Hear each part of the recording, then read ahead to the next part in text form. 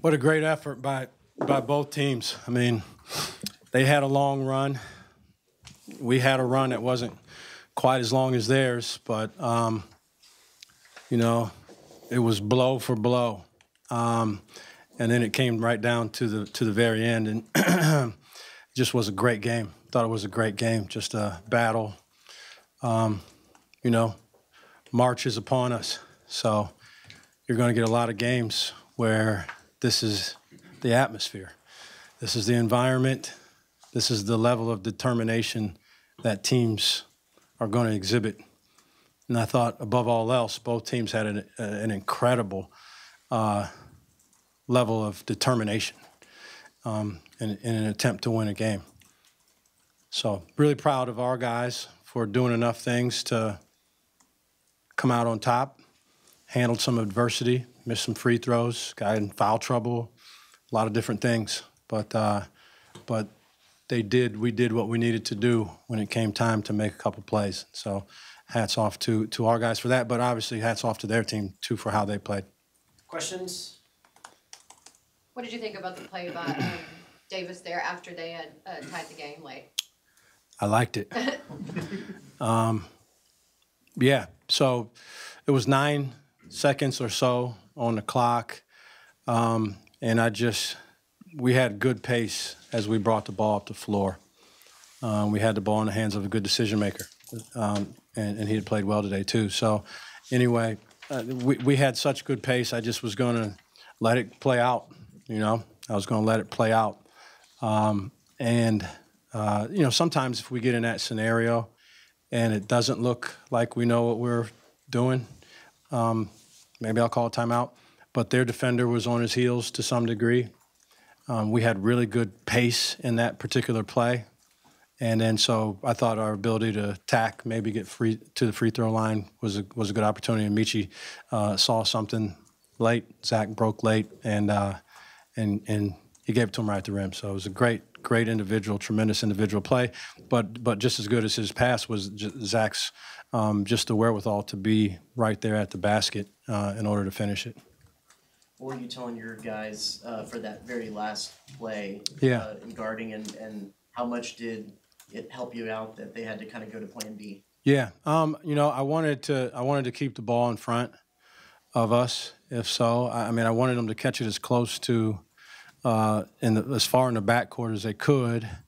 But I wanted to keep the ball in front of us and nothing over the top of our head. But you know, I don't know. Maybe it did. Maybe the play that they ran would have worked. Maybe it wouldn't have. I don't know. I don't think it's worth second-guessing that. You know, it wasn't like we called timeout afterwards and made an adjustment based on their alignment, or I subbed 2 guys in based on what their alignment was. And, you know, he's got a bunch of different things. He's got a bunch of different things, as you know.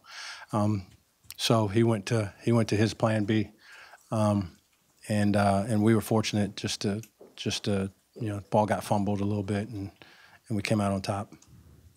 You mentioned March. How much do you think winning a game like this will help your team as you go into the conference tournament and then the NCAA tournament? Yeah, I think it's a tremendous help.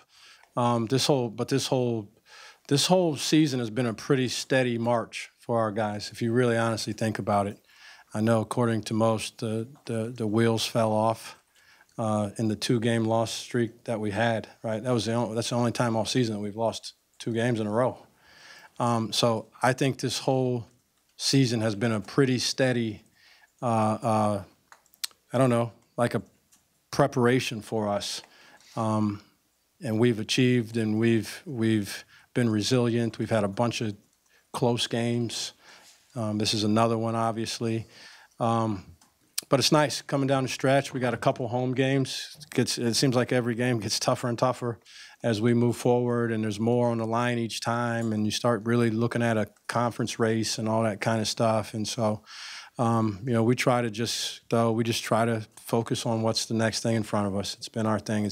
We don't say that for any sort of lip service.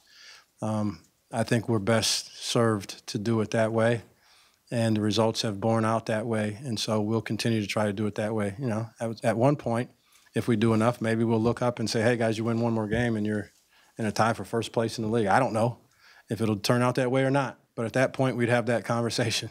Right now, we got a team that's playing extremely well coming into our place, and you know we get back late tonight or early tomorrow, I should say, and we got to try to formulate and tweak our game plan to try to beat them.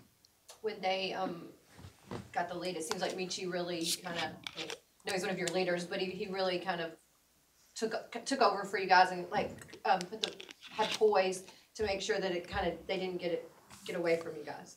Did you see that?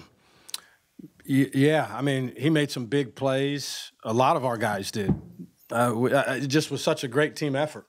Honestly, it was a great team effort. Thought Zach Davis did some great things. You know, it's hard for me just to single a guy out unless numbers are gaudy at times, but we just had a lot of guys. I think we had a lot of guys. Michi did some incredible stuff. He made some incredible plays, some incredible passes. He attacked the rim. He was shot out of a cannon on the one. He got an and one.